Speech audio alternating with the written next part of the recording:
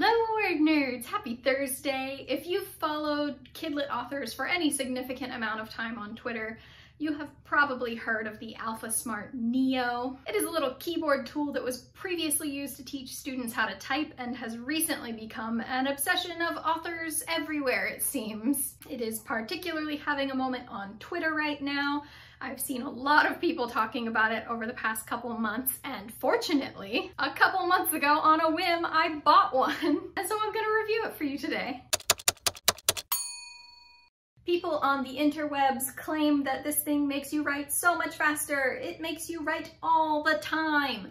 You can carry it with you anywhere. Is that true? Kind of. So I have the Alphasmart Neo 2, which is what most of the Twitter peoples are using. Let me give you a little close up here. How do I get close up? Okay. So as you can see, it's just a basic keyboard.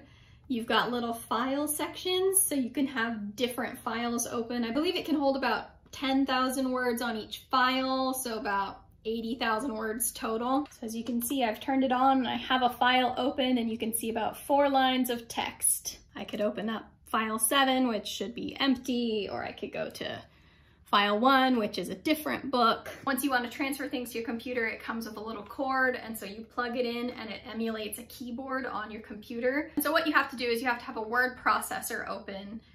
You plug this in and you hit send, which is over here. You hit send, it goes, yay. There are some pros and cons. Pros, I really love how I'm able to bring it with me anywhere. I do feel like it has opened up new opportunities for me to write, and I don't think it's just because it's a new shiny thing. Like I said earlier, I got this about 2 months ago, so I waited a little bit to really see how it would affect my writing, with the understanding that there is the limitation of me being in the middle of revisions right now, so it's not all new scenes all the time.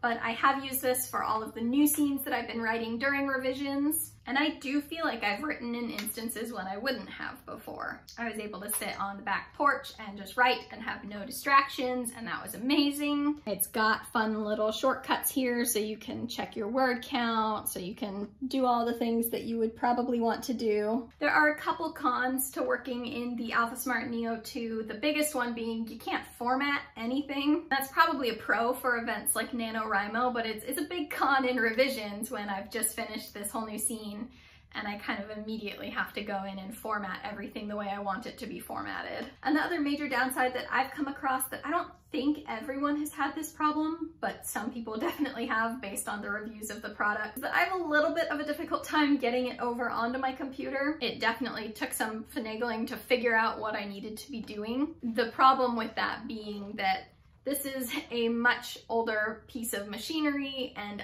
it's 2020 this year, and I'm operating on Windows 10, and it doesn't always want to recognize this as a keyboard. This was a source of much anxiety at first, but then I realized the trick that I have to do is just I have to plug this in and restart my computer. If I plug this in, restart my computer, immediately open Google Docs, which is the word processor that I use, then it connects fine to the computer. But like I mentioned earlier, it was a great source of anxiety at first that it wasn't going to work. I'm not sure if this is the machine's problem or if it's the cord's problem.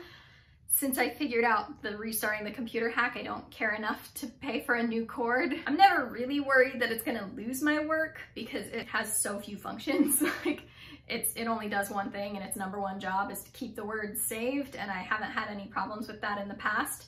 And so for me personally, if something happens with the cord and a new one doesn't fix it and I'm unable to get it over, I'm not concerned. I'll be able to just type it up. I always transfer my work over either right after I finish writing or the next morning. So if you think you might be interested in this product but you're worried about the cord, just keep that in mind. Just like anything, back up your work often. So yeah, overall, I really like the Alphasmart Neo 2. I have high hopes that it's going to be incredibly useful during the month of November. I'm sure you'll hear me talk about it more in our write-ins in November. I've put links below to places where you can find this tool if you're interested and you weren't sure where to find it because you have to buy it used. This isn't an affiliate or anything. I just saw a lot of people talking about it and then got some birthday money, and so I figured I'd try it out. Yeah, let me know if you use this tool down in the comment section. Does it it work for you? Do you like it? Do you recommend it? And also, if you have any other writing tools that you think are must-have productivity hacks, let me know about those in the comments as well. Be sure to tune in this Sunday at 7:30 p.m. Eastern Time for our live chat. It's October, which means Preptober. We are doing a character building workshop, and it's gonna be so much fun. So I hope to see you all then, and until then, stay nerdy.